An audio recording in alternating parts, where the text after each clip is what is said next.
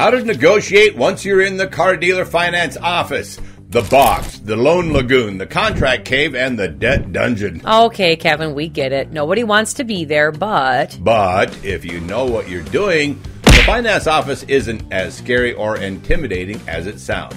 Today we're going to break it all down for you. By the end of this video, you'll know if you're ready, or maybe not ready at all, to go head-to-head with the highest paid salesman in the whole dealership, the finance officer. Yes, I did say salesman. We also have additional help and resources on our website, thehomeworkguy.com, for those of you who may need it. Hi, I'm Kevin Hunter, the Homework Guy, and right across the way is amazing Elizabeth. You ready for this, Liz? I am so ready, Kevin. Friends, we're going to move quickly to give a thorough overview on dealer finance, but please, as always, feel free to comment below if there's anything we discussed that you'd like to hear more about. I'm also thinking of a possible part 2 on this subject, as there's a lot to know about this office, so make sure you subscribe and ring the bell to keep in touch. First off is preparation before visiting the dealership. We talk about this a lot. Oh, yeah. Before stepping foot into a dealership, you should already have a clear idea of your financing options. This involves getting a pre-approval for a loan from your own bank or credit union. There are plenty of reasons for this and why it's so important. A loan pre-approval not only provides you with a concrete understanding of what interest rates you qualify for, but it also gives you leverage when negotiating in the finance office. For starters, you can make the finance officer try to meet or beat your loan offer. Also, if the finance officer tries to tell you that he or she can get you a better rate if you buy a certain product from them, claiming their bank wants you to have it, you can say, well, that's interesting because my own banker gave me a great rate and didn't mention one word about that product. All right. Well, assuming you've already done a good job of negotiating the price of the vehicle from the comfort of home ahead of time, and you've negotiated a good out-the-door price, you're ready for a sit-down in the finance office. The most important thing to remember, stay calm, confident, and focused. Very focused. Just take one thing at a time. Don't let high-pressure sales tactics of the finance officer throw you off your game. Relax, breathe deeply, my friends. The finance officer may try to overwhelm you with numbers and jargon and signatures, but remember that you are actually the one in control. This is your money, so just be assertive. Politely but firmly decline any offers or terms you're uncomfortable with. Always take your time. Don't rush into a decision. If you need more time to think, just ask for it. Don't get sucked into rushing by a finance officer who says, don't worry, I'll get you out of here quickly. That kind of statement is usually a cover-up statement for pushing you to ignore what you're actually signing. And they do love to say that. Yep. We've said this before, but it is worth repeating. You absolutely must separate all of the negotiations, and there are 3. The visit into finance is the third part of your vehicle negotiation. Remember also that the second part of the negotiation was your trade, and we covered that just a few days ago in this video.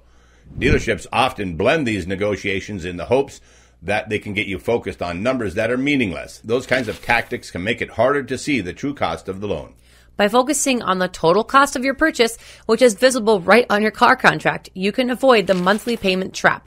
Dealers often try to get you more focused on an affordable monthly payment, ignoring the total cost, what you'll pay. Quote, affordable. Yeah, this can hide the true cost of the car from your consideration, so don't fall for it.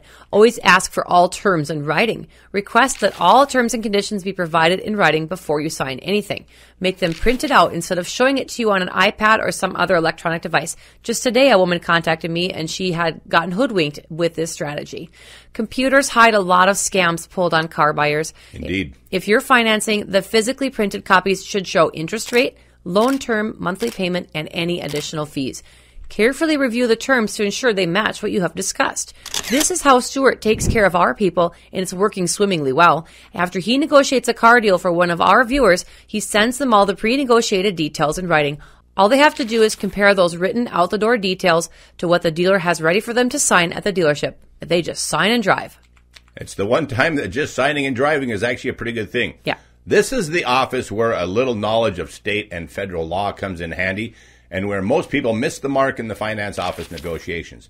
You must understand your rights. We've gone over the FTC CARS rule extensively in several videos, but let me say this. People comment and email us all the time to say, is the CARS rule even in effect? And the answer in so many words is actually yes. The update to the CARS rule is simply a clarification of federal laws already on the books, and these apply in every state. And while it's true that the FTC is in court right now with NADA, arguing why we need additional muscle behind these laws so that when any dumb dealer gets out of line, they can bring the hammer of the law down on them. Dealers have already paid tens of millions in FTC fines for violating the details spelled out in the FTC CARS rule. Here are some additional key points to watch out for in the finance office. The principal amount is the initial sum that you borrow, which is essentially the price of the car after your down payment and any trade-in value is applied. The interest rate is the cost of borrowing that money. It's expressed as a percentage and usually is a fixed number. The loan term is a duration that you have to repay the loan, typically expressed in months. We always recommend taking a 36 or 48-month loan at the longest to pay off your vehicle, but it is acceptable to take the car loan of 62 months or longer on purpose in order to pay it off early at a comfortable pace without the prepayment penalty. That's right. We have so many cash buyers on our channel, it's worth mentioning that there's a whole video dedicated to taking the loan to get better treatment and immediately paying it off. Check it out here. It's a great way to get the garbage of your car loan off without a big fight, because loan officers are a little more willing to work with people who take out a car loan. Yeah, just a little bit. But if you need a loan, here are some tips on monthly payments. Your monthly payment includes both principal and interest. It's crucial to understand how much you'll pay each month and what portion goes toward the principal versus interest.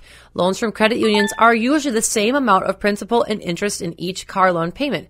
Loans from car dealers and many of their banks are front-loaded, with mostly interest being paid at the beginning of the loan and mostly principal towards the end of the loan. Mortgages are the same, by the way, so making extra payments early on is huge for decreasing the total amount that you'll spend. The down payment is the amount you pay up front when purchasing the car. A larger down payment reduces the principal amount, which can lower monthly payments and total interest paid. While some dealers may offer zero down as an incentive, a down payment of at least 20% is recommended to avoid being upside down on your loan and then needing gap insurance. Yep. And that's if your car is selling at the correct market price. If it's greatly inflated, it may be necessary to pay 30% down or more, or plan to tack on a few hundred more onto your car payment each month. Of course, there are the famous fake fees and additional costs. These can include fake fees like application fees, origination fees, document fees, prep fees, and the like. The actual legal fees come from your state that you're registering your car in, and that includes things like title, tax, and registration fees and sales tax. The simplest way to find out ahead of time is to get in touch with your own DMV office and get them to quote you the required state fees and taxes.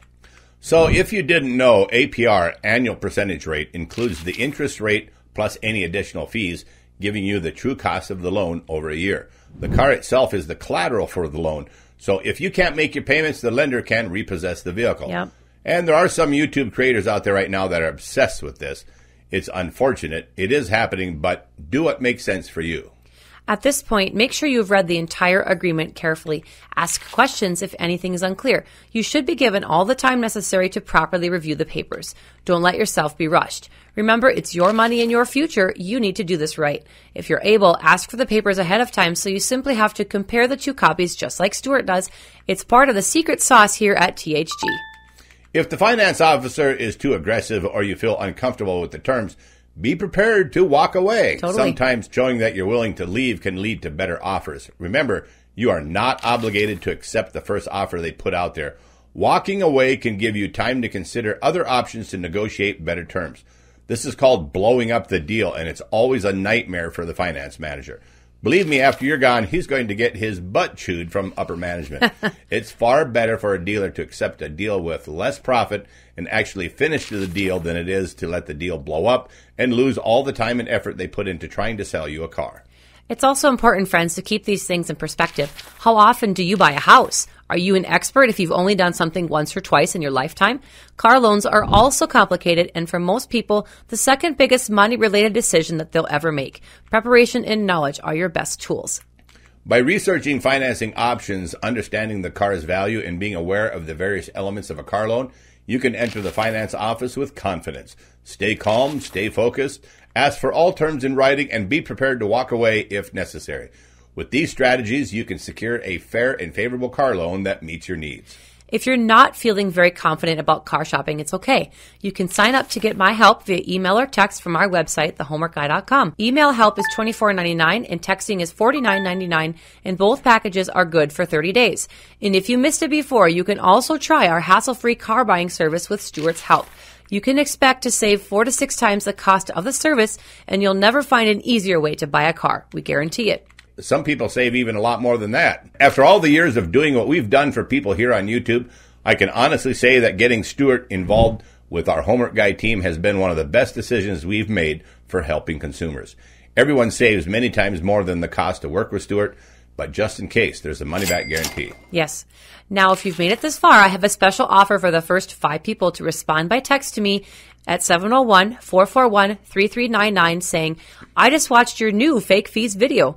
I will give away 5 free phone calls worth 15 minutes with Kevin Hunter to the first 5 people who respond with a text with this message to me.